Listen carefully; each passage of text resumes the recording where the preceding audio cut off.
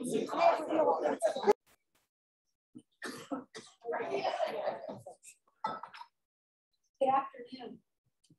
Welcome to the 2022 Teresa Lavoie Memorial Lecture.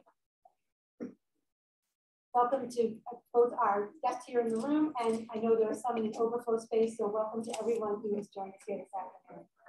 My name is Shelley, and as Dean of the School of Arts and Sciences here at PC, and also an Associate Professor of Chemistry, I'm especially excited to welcome you all here today. Most especially our distinguished speaker and panelists.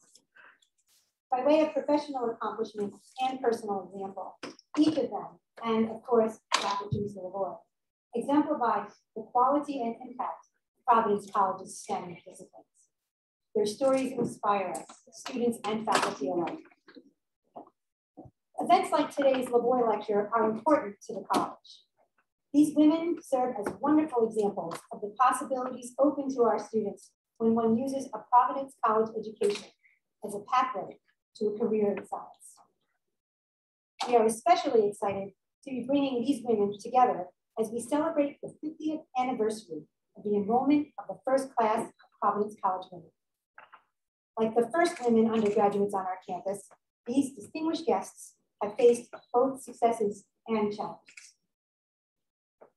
Earlier this year, several of our students, faculty, and staff screened the documentary, Picture a Scientist, which details the extraordinary work of women scientists and the challenges they have experienced and continue to face. We have invited these women to campus to share their stories, as well as reflections on creating greater equity in the STEM field. Before we begin the presentation and panel discussion, I would like to invite Father Kenneth Sicard, Providence College's 13th president, to bring greetings from the college leadership and our Dominican community. While we celebrated Father's formal inauguration this past October, he has actually been on the job since July 1st of 2020, following 15 years as executive vice president. Despite the immense challenges during this time, Father has guided the college with a steady hand, earning praise from all the constituencies that care deeply about PC and its future. In his many years in leadership at his alma mater, Father Sicard has been a strong advocate for the sciences, and his support of this initiative is appreciated. Please join me in welcoming Father Sicard.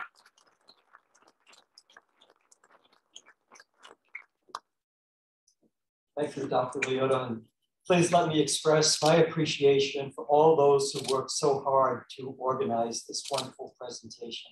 It's a real pleasure to be with all of you today. And it's particularly fitting that we celebrate PC women and the sciences today, February 11th, a day chosen by the United Nations as International Women and Girls in Science Day.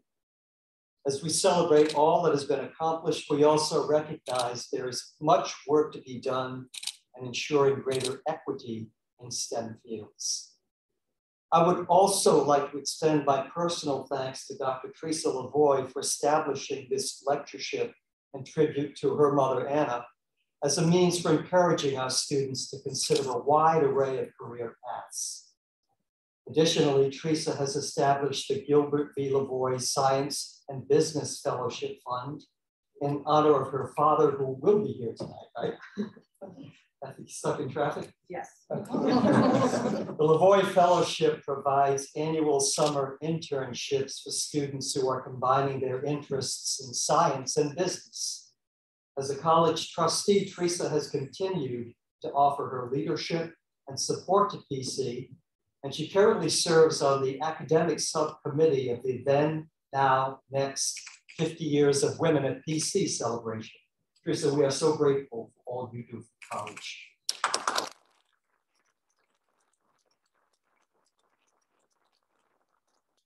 It is now my pleasure to welcome back Dr. Liotta, who will introduce our keynote speaker, Dr. Benenato. Thank you.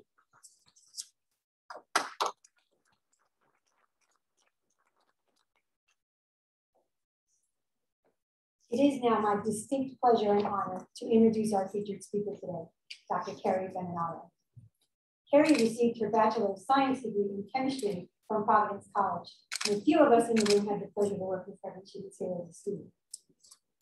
After that, she moved to Boston College, where she obtained her Ph.D., working in the labs of Amir Poveda, focusing on copper catalyzed enantioselective allylic substitution reactions. Following that, she worked in the labs of Max Scher at Harvard University as a National Institute of Health postdoctoral fellow. After her postdoc, she joined AstraZeneca Pharmaceuticals, where she worked in the infectious diseases group, focusing on the identification of new therapies for gram-negative infections. After 7 years at AstraZeneca, she moved to Moderna, where she was the founding member of the platform delivery chemistry team, which aims to identify novel lipid nanoparticle components for the delivery of messenger RNA therapies. Currently, Kerry is vice president of platform delivery, responsible for discovery chemistry, pre-formulation, and formulation discovery teams. Since joining Moderna, she has led the discovery of multiple novel delivery vehicles and has progressed them into human clinical trials for a range of indications. Kerry is an inventor on over 20 United States patents, including sole inventor on one of the patents covering mRNA 1273, Moderna's COVID-19 vaccine. One quick programming note, following Dr. Benenato's presentation, we will begin the moderated panel, and the Q&A session will follow that panel discussion. But I am now pleased, and please join me in welcoming Dr. Kerry Benenato back to Providence College.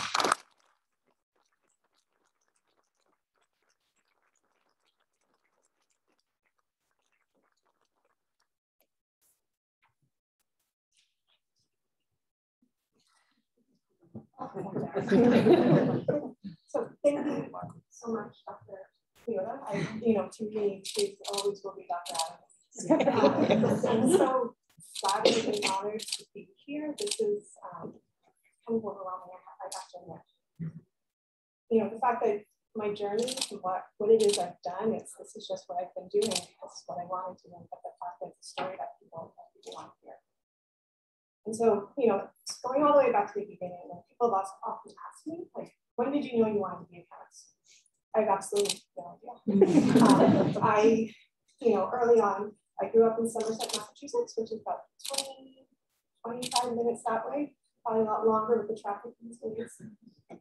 Science wasn't in my family. I never had a chemistry set, but I was a perfectionist, and I think I wanted to do something important. I didn't know what that was, but I wanted to do something important. In high school, so we'll start with the early education. In high school, I was an overachiever. I was a perfectionist, I wanted to do well. And I think early in my career, I was told that I wasn't good enough. So I was never going to be an A student in biology. I was never going to be an A student in math. I should drop out. So instead, I had a math minor from college. and I got an A in biology. And so come my senior year, taking all the AP courses, I was really going back and forth between the sciences, chemistry, and history. Overachiever, pre-law, pre-med, which one do I want to do? And I really don't, I've been reflecting over this in the past few days. I don't remember what it was about the chemistry that really made me go that way. I think I had this teacher, Mr. Chauvet. And so our AP chemistry class, there were 4 students in the class, 2 women and 2 men. And Mr. Chauvet started to introduce us to molecular orbital theory and organic chemistry. And I was like, I'm like, okay, that's the direction I want to go. And so when it came to thinking about schools, we don't know where I ended up. And really the decision to come here was really because it was comfortable. I was a little nervous about going away to school. I'm a shy person. I tend to be very quiet. And I come from a long line of college alumni, so my family's staying over here. So my father was class of 1970, so the last class before they went.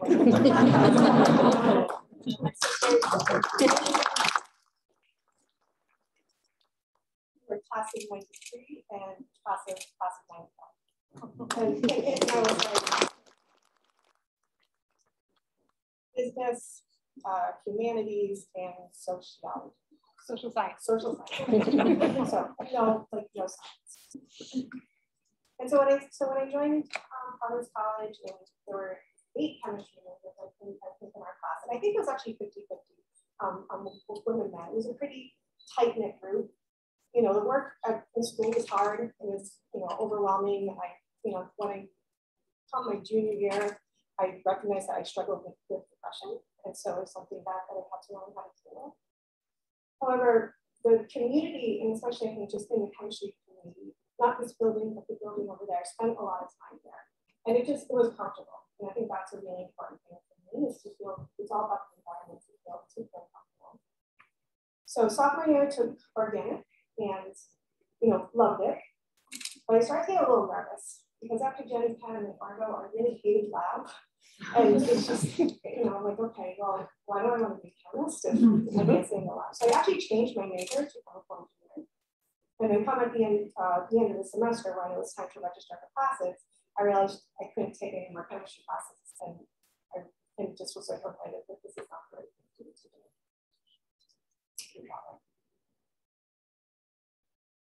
And so it was that time, that sophomore year, that summer, where I got my first experience in what actual research is in bench science is. I spent the summer there.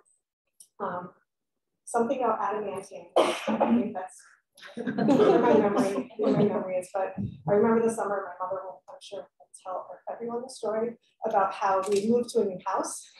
And I was like, Mom, this house is moss. It's also made all these holes in the building. And so come my senior, the summer of my junior year, I had the opportunity to do a research experience for undergraduates on an RU at Columbia.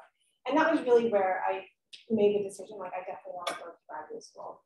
It was my first exposure to a big university with a lot of graduate students. And the project I worked on was, I hear in gels all summer. It was just a really engaging environment. I knew that was what I wanted to do. And so I went, applied to a bunch of graduate schools, and I visited them. But Boston College, there was something about it where the professors seemed very engaged. They seemed very approachable, and I was able to meet one of their graduate students, Kevin, who I'm still friends with today. And he was just so passionate about his science and what he was doing, and it really drew me in. And so, and I will say there's another decision to stay in Boston. There's my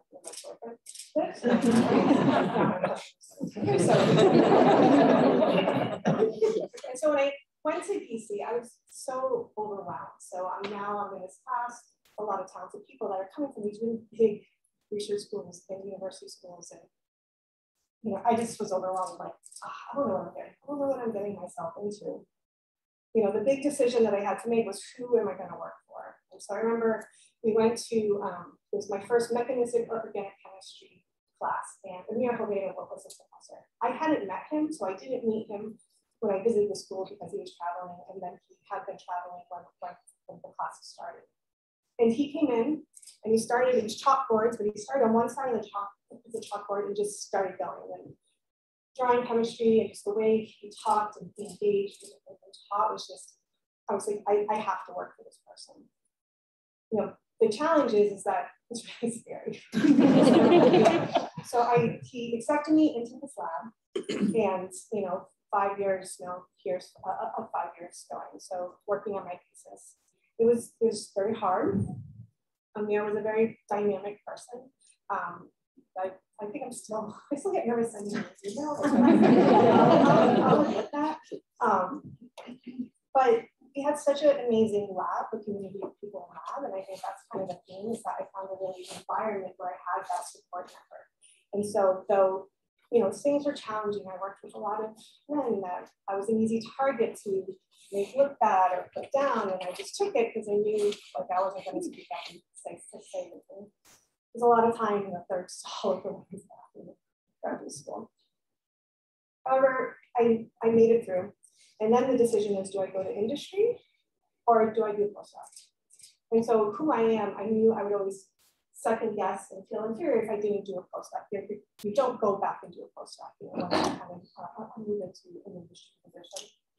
And there's another aspect, is that I had a really close group of friends that we were all graduating together. And the thought of being in competition with them for the same positions was just not something that I wanted to do. And so I went to Harvard. I was there for 2 years, and it was fine. It was 2 years. It was a small lab. It was all men when I started. And I think there's only 8 people. And I just went in, I put my head down, I did my work, you know, was able to get a publication out of it. But it wasn't the most engaging time. But it did give me time to kind of, you know, recollect myself after 5 years of working for a mirror, which is something I can do. And so the next piece was how I ended up at AstraZeneca. And so I basically, the way, you know, the thing about the community, the thing about a mirror, and he's a lovely person, I would say, maybe not to be a horrible person, is that if you do the work, then he's going to do the work for you. And so one of his previous graduate students had an opening for a scientific position. So he called me and said, who do you have? He's like, you want her? So he reached out to me, I interviewed, and I joined AstraZeneca. I also had 2 very good friends that were in graduate school with me who were there as well. So, you know, it felt like the right choice. I remember, you know, when I interviewed, so I asked them, so what does he actually do? Like, so I'm going to be a chemist, I'm going into the industry. I still have no idea really what he did. Like, what did that mean to be a chemist in the industry? What did it mean to be a medicinal chemist? You know, sitting across the table from my boss, Mike, and you know, when I first started, he's telling me about the projects, and I'm like, I can't what you're talking about. So all these, you know, factors and clearance and things, I'm like, okay, do I want to see a big number or a little number? And we'll start there. But I did well at AstraZeneca. You know, I got promoted a couple of times to principal scientist. That's where I started my family. I was a little nervous because each time I got promoted, I was pregnant. So I'm like, I hope this isn't the ceiling of my career. You know, we're going to be in trouble. But then after 7 years, there's a lot going on at AstraZeneca, and it was a good time for me. I wanted to make a change. It's, you know, working in antibacterials, it's a very important space, but it's a very niche space, very specific biology. I haven't worked on some targets. And for me, it was that learning piece. And it was also, it's a really, really challenging field. And so really you're still having to work with, you know, nothing new is working. And so I was working on a program that was based on beta-lactam, so penicillin-based compounds. And this is, you know, back in 2014. It was really hard to get up in the morning and be like, I'm so excited because I put that methyl there and it's very potent on compounds that have been around for 35, 40 years. And so then that's where Moderna came. So joining Moderna was, you know, I didn't realize I was going to make a career change. And that's really what it ended up being. The fact that I talk about delivery and the nanoparticles, I knew nothing about RNA or lipids or delivery or any of this. But I met the person that would be my boss and we really hit it off. And just the potential of the technology, right? You deliver RNA and it's going to, your body's going to cure yourself. Like curious, so either for, you know, they weren't even talking about vaccines, honestly, when I started. So, but you know, for rare disease, right, just replace that one enzyme. And the challenge that was posed to me is, well, you have to be able to deliver the RNA. So you need something to protect it for it to actually be able to get to it and do what it wants to do. The problem is it's the state-of-the-art LNPs just weren't toxic enough. They were toxic, so they weren't safe and they just weren't as potent. And so my job was, okay, that's, you know, we're going to invest in this, and that's what I was asked to do. And so that's what I've done. So long story short, it worked. And it was a really crazy year at Moderna. But, you know, I'll take one step back in terms of, you know, another reason why I ended up there was because of my previous boss at AstraZeneca. It wasn't because of his support, it was kind of because of his lack of support. In that, I remember there was a lot going on, and I had been told by many Pangos, actually now Sir Mene, who is like basically the CSO of AstraZeneca, you're safe. This change is happening, but don't worry, you're going to have a job. I said, okay. And then my boss told me, you know, you're never safe, forget about it, you should be applying to every single job under the sun. So the job I applied to was actually a senior scientist position, and I was already, you know, a couple of levels above that. And so, you know, I think as a woman, I think we tend to do this is, you know, when you would change jobs, you're supposed to go up levels, get promotion, and I actually made a lateral move. But it worked out. Moderna has been very, very good for me. I've moved up the ladder, I got promoted, I've got a lot of more responsibilities, and that was to do a lot of great things. And, you know, and then COVID happened, and like, wow, it was amazing. You know, I had done my job like, you know, how many years ago, but I remember the day that the efficacy data came out in the phase 1 and 95% effective. You know, I start crying. Wow, and I'm still shaken to this day. It's just so overwhelming. I'm so proud to be a part of it. And so over the course of the year and over the course of my career, it hasn't been easy. You know, I am who I am. I beat myself up. I'm a perfectionist. I'm my own worst critic. And so, you know, I think some of the challenges that I've had to deal with is myself, I think. And then also the environment. Like when you're not in the right environment, you need to be able to, you need to be able to handle it. You know, when I was working at BC, Amir had his favorites. You know, they were the ones he was always talking to, and I assumed that I was really important. After the fact, I realized it's because he didn't have to worry about it. So he knew I was doing the right things and making the right decisions, but you don't really think about that at the time. At AstraZeneca, as you know, I'm getting my mentorship from my managers about how to grow up in the ladder into how to be, you know, become a leader. Well, you're going to have to change because there's a lot of loud voices and people in the room, and you're going to have to change to be able to manage them versus they're the ones that have to do that. They're the ones that have to change. You know, I mentioned my boss that I ended up at Moderna, which was the best career change I could have met. But he just wasn't very supportive. And I think just in general, I remember ratings, compensation ratings, end of year, who's going to get a bonus, you know, what bonus level, and someone had been on maternity leave. And one of the men in the department, well, they should just get 3 because they weren't here already. I thought awesome work that we did while we were here. And that was the mentality. You know, at Moderna, it's an insane place. It's super crazy. It's why the company was able to do what it was able to do. You know, but it's a boys' club. It still is. And there's great relationship I had with my mentors and my managers. It was still, you know, I still kind of felt on the outside. And that was the first time where I remember driving into work, and I'll admit, I've driven into work in tears multiple times. A few of those called my dad, like, what am I doing? And it started to make me realize, like, why a lot of women maybe do transition away from the hard sciences and go into and stay involved in the industry, but kind of move away. Because it's hard. It's just this constant, you're having to fight, you're having to beat your head and really, you know, learning how to influence. And what's gotten me through is that I love what I do. Like, I love what I do, and I'm finally at that point in my career where, okay, I'm actually good at it. You know that. You know, I learned believe the people that are telling you things. I think that's the piece, is you have the support network, and you really need to believe,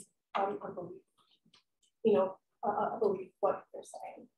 And so I think over the course of my career, it's really been those people where I don't realize it at the time, but they got me through. So Dr. Leota, definitely one. Dr. Tausal in the math department, he convinced me to be a math minor. Advanced calculus, what is this? And it was fun, but he had the faith in me that I could do it. In fact, I took it by myself because I think it conflicted with P-Chem. I took an independent study, but I was able to do it, and he was right. In graduate school, it was my classmates, it was my junior classmates, the people that looked up to me, that, you know, wanted my advice, and I'm still very, very good friends with them to this day. And then in industry, it's been my managers. I've had some wonderful managers. At Moderna, Stephen, the president, and Stefan, the CEO, they have over the years taken the time to spend time with me and just really, you know, do what they can to really help me out. So I think, you know, advice to, you know, people thinking about, you know, are just struggling wherever you are. Don't listen to the inner monologue unless it's telling you you're awesome, because it's not. And that's hard, but the more you do it, and I still do it to this day, but it's a really important thing. If you find yourself, the environment is so important. So if you're not in a good environment, it doesn't feel right, that there's something else you need to get out of it, because you know, it almost doesn't matter what I'm doing as long as I'm surrounded by great people and people who are passionate. You know, I think that's the other piece that I love. I'll say it again. I'm very, very passionate about what I do. I love what I do. And, you know, into this day, and this is where, well, you know, for my career, like, this is what I want to do. I want to stay in the sciences and touching the science. And so I'll close with, you know, where Providence College kind of sits in all of this. And so, you know, having a liberal arts education, when I started at Boston College, I was like, oh no, I made the wrong choice in going to undergrad because I'm so behind everybody else. And that wasn't true, but just things they were talking about because they just been exposed to different, you know, different things like being at a graduate school. And so just really, you know, it was something that, again, beating myself up, you know, up about, but you know, now that I stand up here, it was the best place for me because it was small and it was supportive and it was really comfortable. And then, you know, and I'll finish with Civ as much as, you know, I remember I was in the honors program, I got a D on my first paper. I was like, okay. But you learn how to communicate, I feel like, at a liberal arts school. You learn how to communicate, you learn how to write, and I'll tell you, when I have to proofread, you know, people's, you know, as a scientist, you have to write publication, and I'm trying to proofread things for people that didn't have this type of background, and it's painful. And it's something that I never appreciated until, you know, until I'm in this position. And then I also think it really helps you be a leader because you have such a broad education. You learn a lot. You learn how to interact with people. And, you know, I was telling my husband yesterday, like I had one of my direct reports basically tell me that I'm the best person he's ever worked with, the best manager. In fact, his wife at home is like, I need a Kerry. You know, but I think it's because of the education that, you know, that you get here and that you're interacting with so many different people like across the board. And so I will, you know, thank everyone again for inviting me. This has been wonderful. Hopefully, you know, you like some of what I had to say about my story. And so thank you.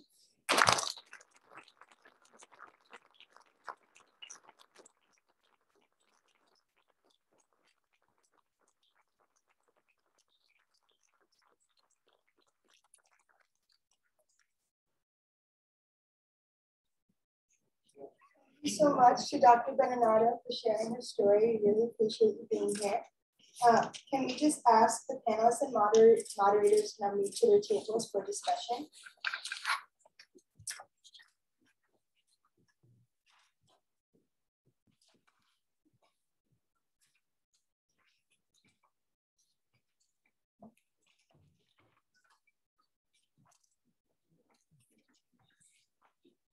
Hey, welcome panelists and my fellow moderators, and thank you everyone for coming to today's event to celebrate Women in STEM at Providence College. My name is Grace Holtz. I am a junior biology and women and gender studies double major, and I am honored to be in a room right now with so many amazing women scientists.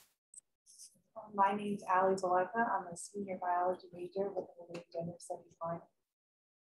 My name is Dominique Polanco. I'm a junior as well. I'm in the engineering program. I'm a physics major and a math major.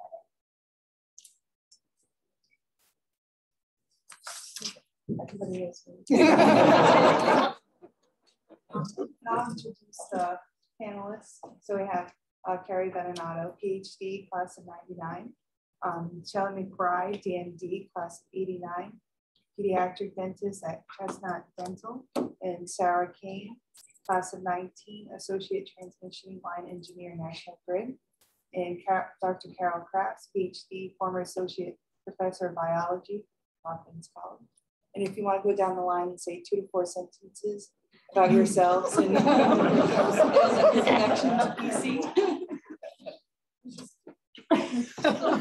Okay. When I came to PC, I came straight from graduate school and just kind of lucked into a job, a part-time job, running the general biology labs. And then I was offered an instructorship the following year and said, well, wait a minute, I'm qualified for assistant professor, tenure track. And she said, oh yeah, okay. So there you go. I was here for 41 years A lot of my former students are here, including Shelley.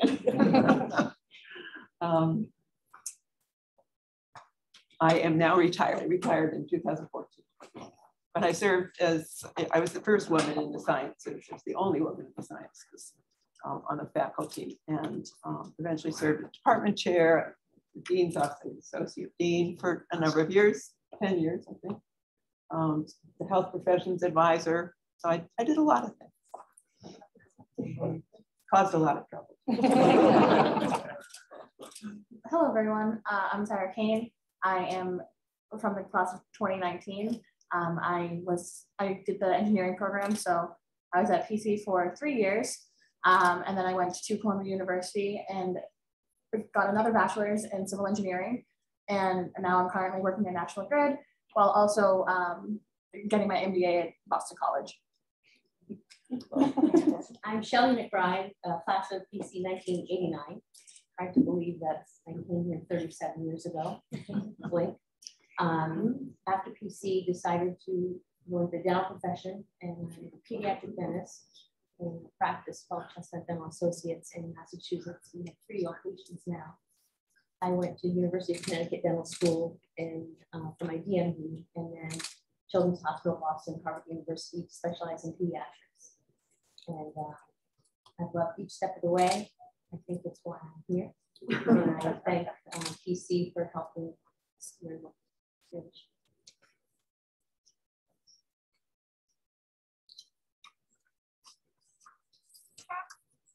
So could you guys just share your experiences at PC regarding gender balance in the classroom? I know it's actually been and how it may have impacted your experience.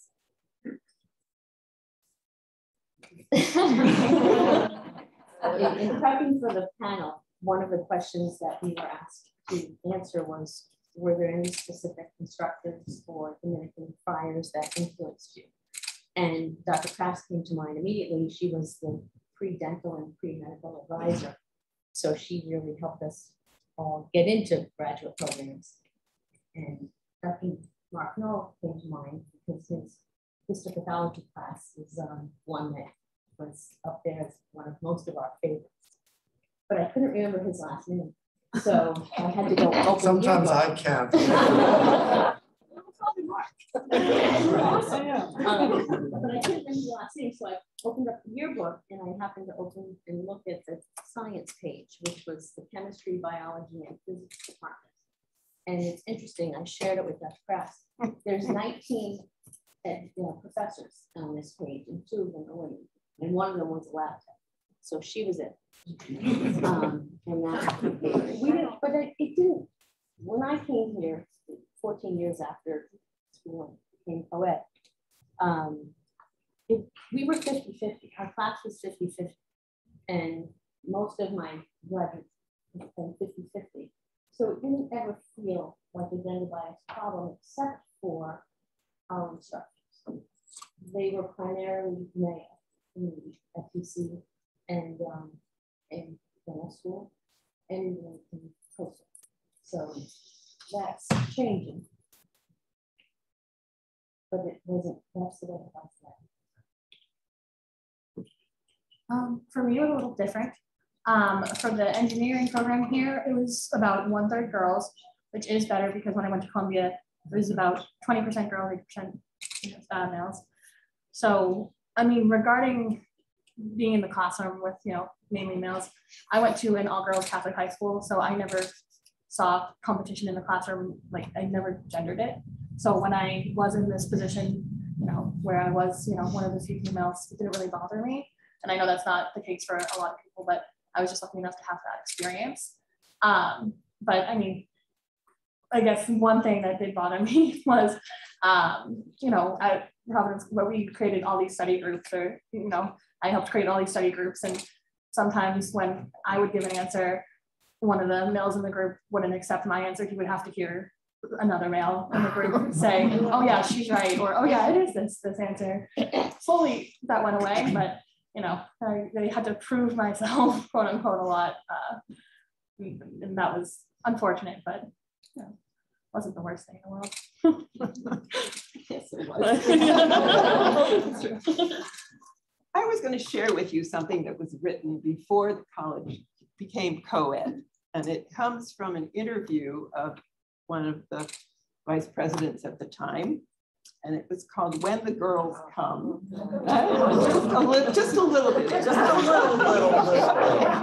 And one of the things he said, and this was in 1972, equal but different sums it up. Because a woman's mind works differently than a man's, she is often thought to be less rational. Hence the dumb, broad stereotype. Actually, she is merely rational in a different way. A woman's intellectual interests are largely utilitarian and rooted in concrete reality. A woman is not very interested in the causes of things. Tell that to a scientist, okay? I was struck by some of the things that Kerry mentioned, and I think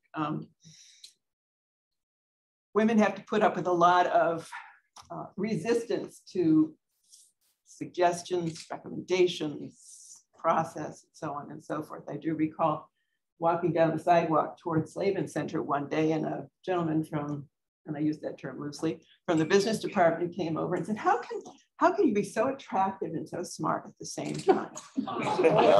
This is true. And now I sort of laugh thinking back. I keep track of a lot of my students on Facebook, and I have one who is also a pediatric dentist. She also happens to be a cheerleader for the Patriots, which is gorgeous.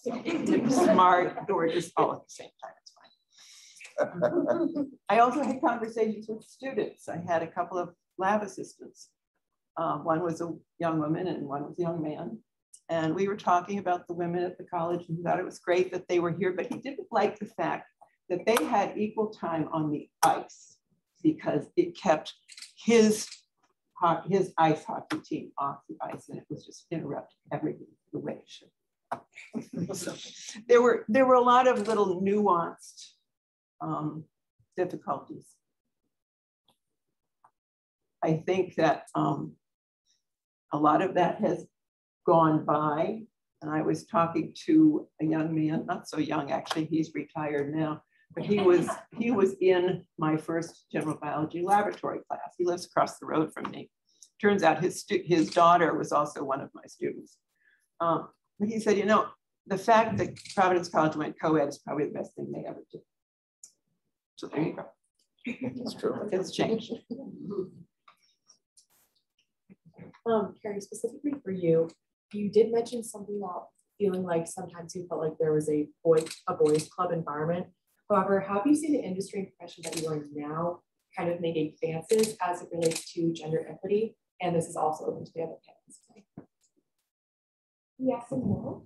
I think part of the reason why I've been able to grow up with women is the fact that the senior years recognize that different voices and different styles is a good thing, right? And so I think just in general within the industry here, it's a lot of conversation around inclusion and the fact that diversity across the board is important. There's been so many studies on, you know, the top innovative companies, the ones that have been the most successful. It's the ones that are 50-50 on their boards. You know, it's the one that had the most diverse, you know, leadership teams, because you're bringing different perspectives. Women and men can have very different perspectives and different styles as well. And so when I'm in a senior leadership meeting and I look around the table, no, there's not a number, but my past two bosses have both been women. And so Melissa and now that's she's senior vice president of all of these at Moderna. And so, you know, it's getting there. But I think the concern is it started 50-50. My graduate, I think in the years past, for a good portion, his lab was 30-something, was mostly women actually. But it goes away. And so I think it's like, how do we create the environment to be conducive, to allow people to grow, to allow people to be, you know, to be themselves. And then for Sarah, kind of going off of your last point, but for Sarah, what more do you think can be done to encourage women, especially women of color, to enter the sciences and thrive? That's a loaded question. I want to word this carefully because, you know, it is such a loaded question. But as far as, you know, just people of color in general, actually my class, So in my engineering class, we were the most diverse in the class of 20, which I am very proud of. However, PC is generally not that. I definitely think we need to work on our diversity at the college. I know specifically for me, I was in the honors program, and when I would go to my honors civ classes, I was the only person of color in the room. So that definitely just needs, as a whole, needs to be worked on. And then as far as, helping women of color in the field thrive, I think that's a very difficult question, just because to be a scientist, you have to love what you do, and you can't force that on someone, and you can't force, the hours that you spend in the classroom on someone that just doesn't love it. So I'm not really sure how, but that's just, at the end of the day, PC can only do so much to, push women of color and just women to be an engineer or a scientist or whatever, because at the end of the day, it's the person themselves that has to push themselves, in my opinion. And again, you can't force that on a person. Thank you. And then Shelley, and for the rest of the panel, please share your experiences as a woman scientist, and then what successes and challenges have you faced? I think you either have a science brain or you don't have a science brain. I have a 15-year-old daughter, and my husband has a science brain, and I have a science brain, and she has professed to us already that she does. So I think it's what you love, how your brain works, what you enjoy, what challenges you. I think it's a little bit, as a woman in the science field, in my case in healthcare, and as a partner and spouse and parent, there's a work-life balance challenge that's forever there. And one of the things you need to realize is don't be afraid to ask for help, because nobody can do it alone. And I think finding career choices with flexibility is important. For me personally, if you think of the dentists that you know, it would have been very difficult for me, probably too difficult for me, to go and open Dr. McBride's solo practitioner office. So I actually sought out a group practice where I would have the support of partners, first to mentor me, and then to become my equal business partners. So some of the things to look for are avenues that make your career choices make sense.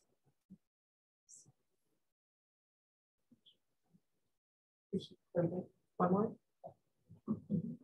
Yeah, so for Dr. Calcraft, have you have a unique perspective as a faculty member and administrator, in that you started your distinguished and diverse career at PC when the first class of women undergraduates were here. You retired several years later. What changes did you see, and what are you most proud of? Goodness, okay. Lots of changes. I was counting the number of women on the science faculty the other day, and it's pushing half, it's pushing 50%. Obviously, I was one of 20 when I first arrived at the campus. I was also struck by something that Kerry said about perfectionism, the whole notion of you have to be a perfectionist. I think there is a tendency, and this is actually borne out by the literature, there's a tendency for women to be more perfectionist and more cautious about their research, when they're going to publish, and so on and so forth. And I was fortunate to be doing a research project with Jack Costello, and said, well, I finished this project. I think I probably still need to do a little bit more to just sort of tidy it up. And he said, no, it's ready to go. He said, women don't publish as quickly as men, and you got to get over that, just do it. So I think one of the things that women students need is to be encouraged and prodded and understand that they are doing exactly the right thing, keep pushing. I think they need some role models. I had a student come in, actually a student of color, actually, a Vietnamese student come in and say, well, I don't really think I can do the pre-med and pre-dental and so on and so forth. Well, she just got honorably discharged from the Army, where she has served as a dentist, and she's been fine. And I said, you can do this. The women students really need to hear that. They need to hear it from the men and the women on the faculty. Mentors are wonderful. I keep track of my my former students on Facebook. A lot of them let me know what they're up to. They're about families and this and that, the other thing. And it's always a pleasure to know that something I have done as one of their teachers has had an impact. Now, I have a son who lives down in St. John in the Virgin Islands, and I was down there visiting one time, and we were sitting on the beach, Francis Bay, kind of back under the sea grapes. And one of my former students in my tropical biology class was walking by, and he heard me talking. I didn't really see him, heard me talking. He came back, he said, Dr. Krause, is that you? I said, yeah, Jim, oh my God. So we started talking. I said, what are you doing down here? He said, well, actually, I was walking down to look at the rocks because I wanted to check, and he had the list from my tropical biology class to see what the mollusks were on the rocks, so he could show his daughter, who was 10. So those kinds of things really come back to me, and it's part of why I love teaching. I liked teaching because I could, I wanted students to know that a lot of what I was teaching was because I wanted to learn new stuff. So I developed new courses, symbiosis and photobiology, and you name it. Tropical biology was one of my loves. And actually, I think I taught that because I had a woman professor in biology who taught the tropical biology course. So when I came to PCA, I said, I'm going to put this together. We're going to have a course like that. And it was wonderful. And we have a couple people here in the audience who are now teaching that course, and they're taking people to different places. And it's a way of learning not just the biology of the area, but about different groups of people and so on and so forth. So all of that. I also wanted to work a lot with faculty. I worked on the faculty senate, but I found that I enjoy advising, the pre-med advising, and advising my students. And that's very much like, it really is teaching in a form. So I got involved in the dean's office. I was associate dean for quite a few years, 10 actually, I think. And we started an academic advising program to get faculty to use different resources and so on and so forth. And I found that was very satisfying to me. I loved it here. I always had some mentors. Father Mark was one of them. I was not a Catholic. I am not a Catholic. I knew nothing about the Catholic Church when I came to PC, and I wondered why all these guys were running around in white dresses. But if I had a question about something related to the Catholic nature of the college, I always had somebody I could go to. We had some very engaging and interesting and lively conversations. I had mentors too.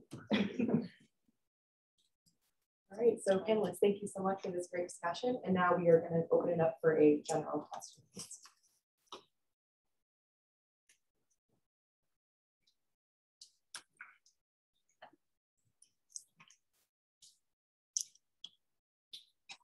Ask a question of Dr. McBride. You mentioned your conversation with your daughter that she doesn't have a science brain. And as a dad of 4 daughters, that bothers me. How much of it is the daughter doesn't have a science brain, or she's been told by somebody that she doesn't have a science brain, like one of her 3 brothers, which is a situation that in my family. She's an only child, so I can't blame a sibling. She loves the English language. She is a gifted writer and has a vocabulary better than my husband and I has since she was about 10. So I think she just realizes what her strengths are. I don't think she feels that she's incapable of having a science brain. I just think she's struggling a little bit in chemistry right now. And she's thriving in her history and English classes. So as a 15-year-old, I think she's making herself realize, you know, her avenue. But you know, kids, she could end up anywhere as a chemistry major like that to Teresa. Who knows? Could I comment on that?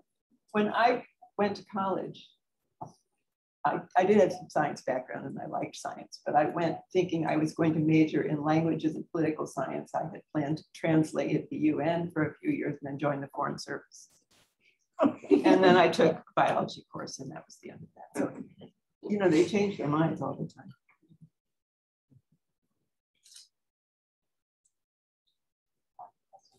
I can't take my mask off. Sorry, I'm recovering from COVID. Thank you, everybody. I was actually one of the people who worked with Teresa to plan this. Thank you, everyone who came, and thank you all of our moderators who did a great job. For my students, I'm a PhD professor here, and as we heard, you know, so many of our female students are perfectionists. They strive to never have to have that fail. Can you tell us about a moment when you perhaps heard something a little bad, didn't do as well as you wanted to, and how you kind of recovered from that as a kind of way to kind of help our students work with the same thing? Yeah, I can speak to that a little bit. So at PC, I was a perfectionist. I ended up getting the highest GPA in my in the engineering class. And when I went to Columbia, that was a real smack in the face, to be quite honest. I have never been more challenged switching over to Columbia than that was just my first big, you know, school challenge.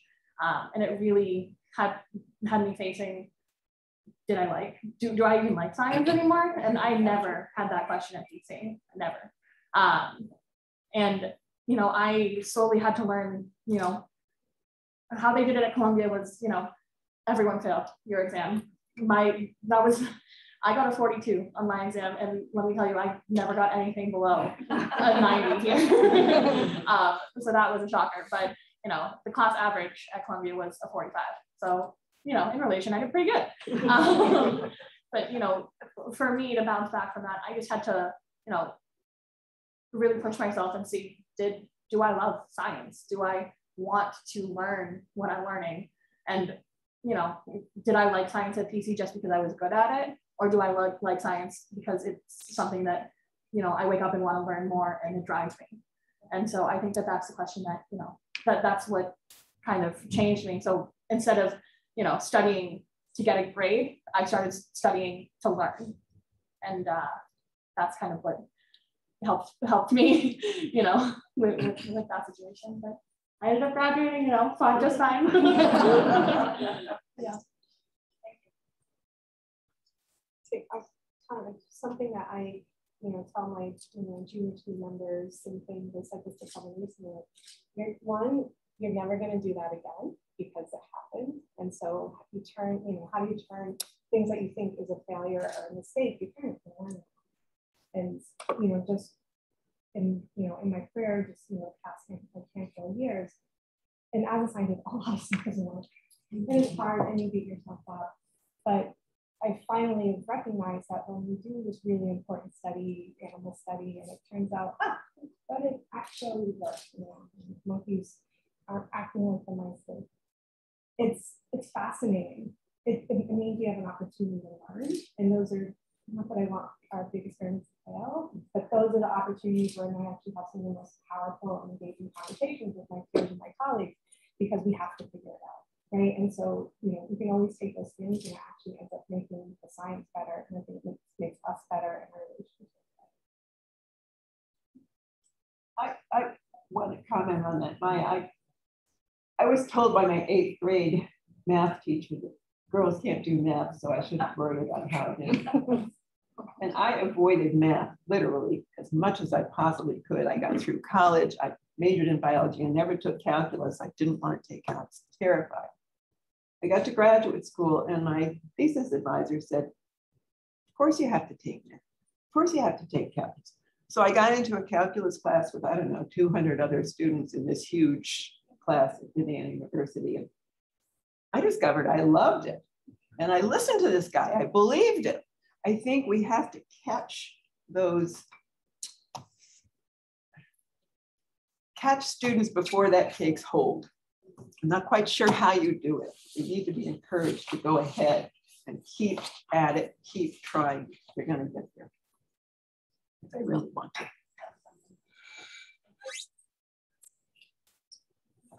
Dr. Benenato, I'm sorry, I can't read your name. Benenato. Did they introduce you saying that you invented the cure for COVID? One day I had an idea and I drew a molecule on a piece of paper, and that molecule is the basis of Elizabeth. So congratulations.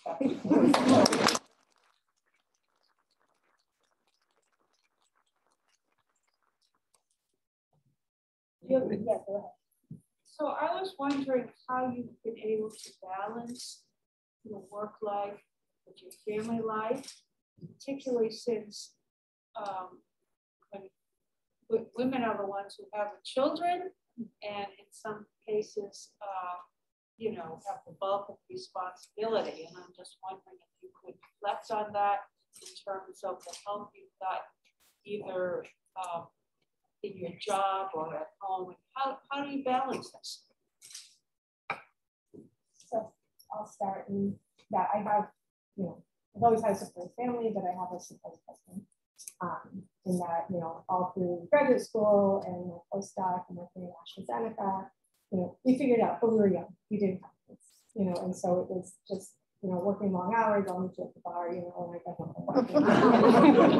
I think then once we had kids, and especially once we had our second Henry, it's that thought of, okay, 2 kids in daycare. And at the time, you know, but just wasn't passionate about what he was doing. And so at that point, we made that decision that he actually decided to stay home and support the family and take care of the kids and just do all of that because he recognized I'm going to go someplace because he had faith in me. And I think that's a major reason about why I've been able to do this and do the hours and do what I have to do, because there's so much you don't have to worry about. And so there's, you know, it's an interesting though reverse where you think about, you know, there's stay-at-home moms, you know, on the playground, but then think about being the one, you know, man there. And so where we're dealing with the gender bias at, you know, at work, there's also a gender bias on the playground and, you know, at school too, which is, I think, something probably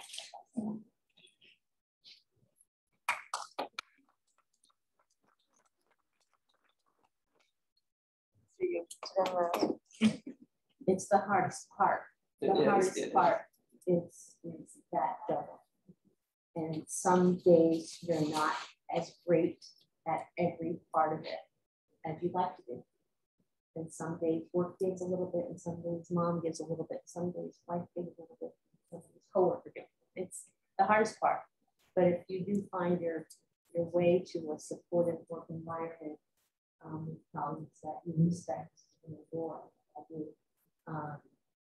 in a family that is the best. Our rule has always been family first, but it's the hardest part. And putting help support you along is a big trick. Makes it much easier. I had 2 sons and was divorced, so I was a single mom for 9 years. And it wasn't easy, but you do get a lot of support from your colleagues. And we had a very, very good daycare situation, so that was fine. I recall when my older son was just a baby, I occasionally have to bring a crib into the office because, you know, the daycare couldn't come or something like that.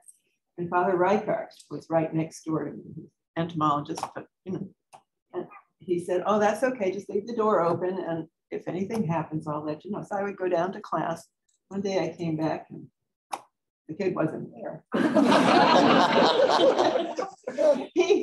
he had started crying, and of course, Father Reichart had no idea what to do. So he went downstairs to the office, and the secretarial staff came up. But everybody kind of pitched in. And you know, it worked out.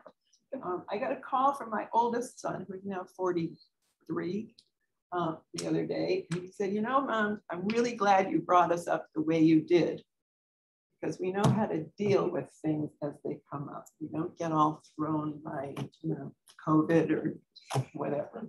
And I thought, great, okay, I guess I did a good job. So there you are. So before we conclude, Dr. Teresa Lavoie, let's share some.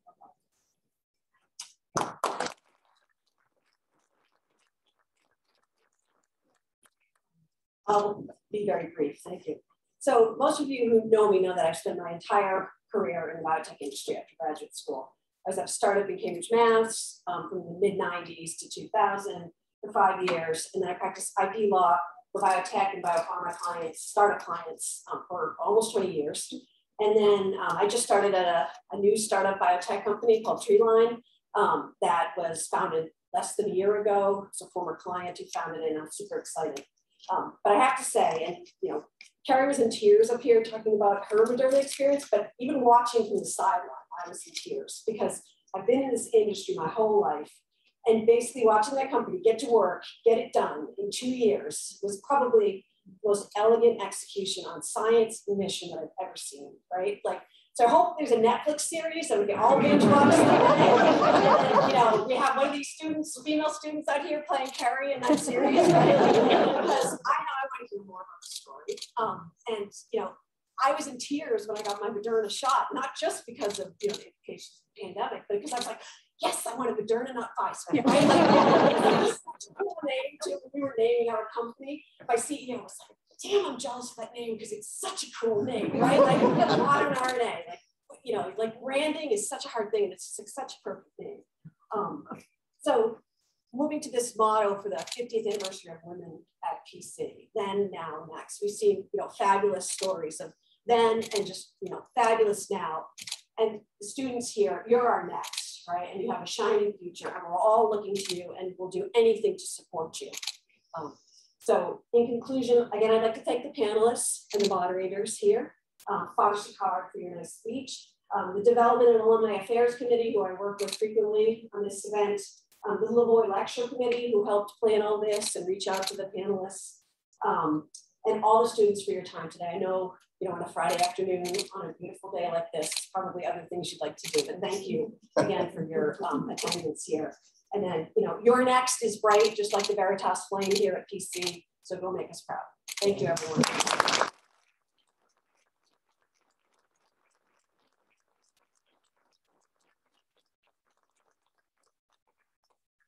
Everyone is now all welcome to continue this great conversation, interact with